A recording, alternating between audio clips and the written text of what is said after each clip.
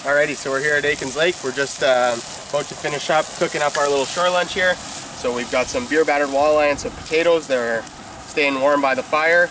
And just as a little touch, one of my specialties that I love to do with shore lunch, staple of any good shore lunch is some good onions. So I like to do a little onion saute, a little bit of salt, a little bit of pepper, and then finish it off with just a little splash of beer and get those onions nice and caramelized.